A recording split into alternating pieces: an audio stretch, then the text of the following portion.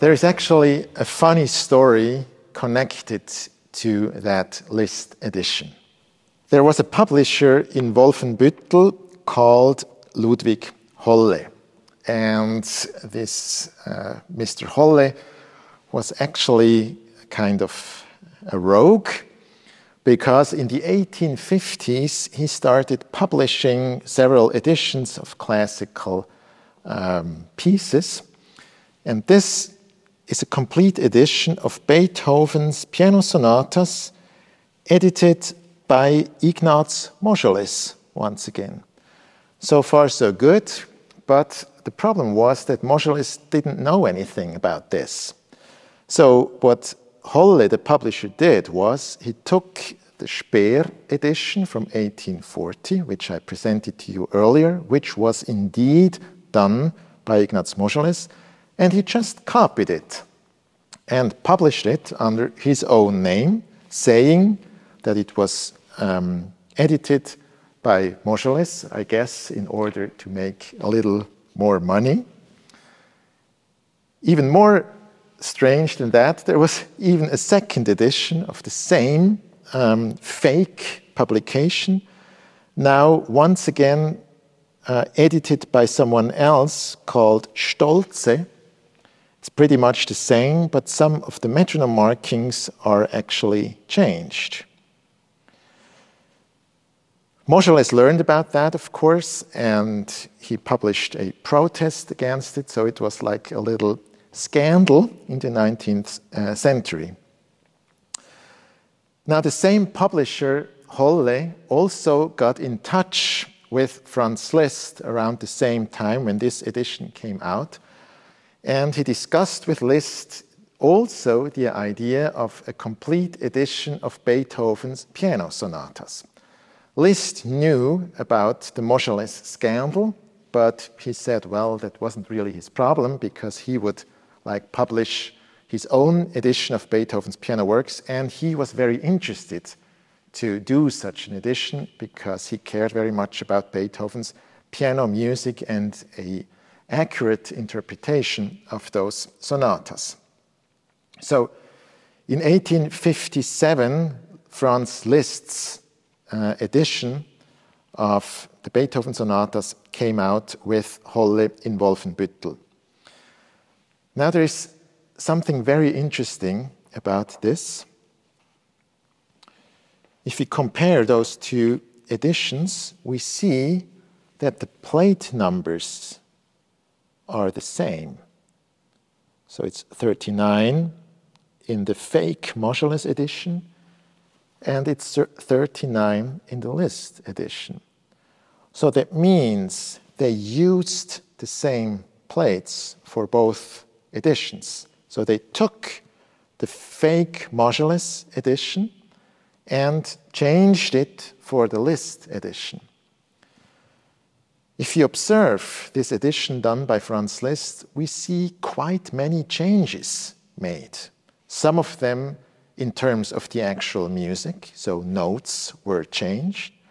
Most of them in terms of articulation or phrasing. Since the plates are the same, we can conclude that the changes made for the Liszt edition were actually intentional. So with a quite high level of certainty, we can say that the changes we witness in the Liszt edition really were intended by Franz Liszt. I would like to give you two examples of such changes. One is a change about the actual music, the other one about phrasing.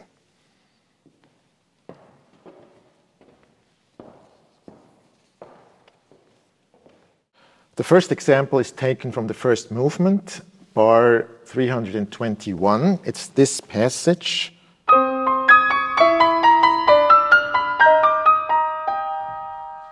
In the fake Moscheles edition, we find the same version as in the Viennese first edition. I'm going to play it once more and more slowly so that you can follow the harmonies.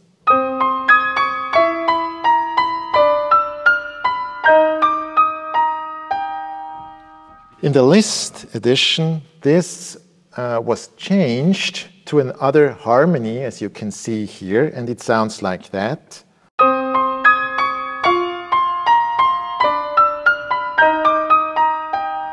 So apparently Liszt thought that the original Viennese first edition was somehow wrong and changed it to this new version.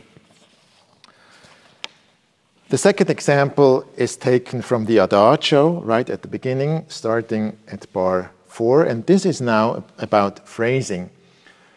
As you can see here, the fake modulus edition has a bow in this middle bar from the first to the second note. This bow is missing in the Liszt edition, but the Liszt edition shows a pedal indication in the bass. And actually, the fake modulus edition represents the version that is published in the original modulus edition for Speer, whereas the Liszt edition is changed back to the original Viennese first edition.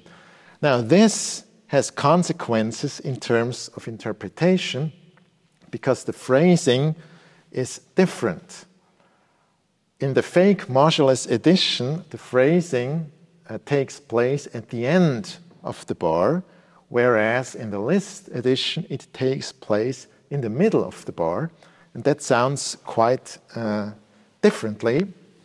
I'm going to demonstrate that. I'm going to overdo it a little bit so that you can hear what I mean. So this is the modulus version.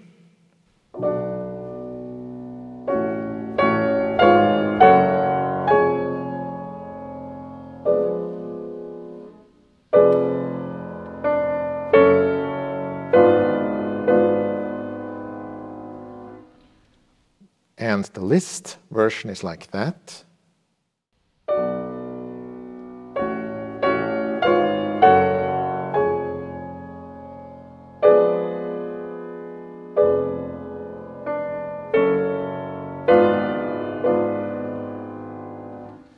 Of course, it's a small detail, but it's like a noticeable difference, and there are quite many of those to be found in Liszt's edition.